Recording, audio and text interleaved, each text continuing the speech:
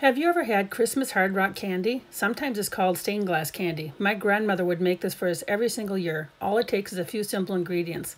You just line a baking pan with foil and some powdered sugar, make some S-shaped wells, and then make the sugary flavored syrup by combining sugar, like corn syrup, water, flavoring, and food coloring.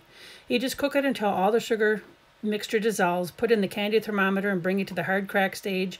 Then you add your food coloring and your flavoring, and you pour the hot sugar mixture into the wells, and then you let it harden. And then when it's all done, you snip it and you store it in airtight containers and let it sit on the counter. You give it as gifts. It's really fun and yummy.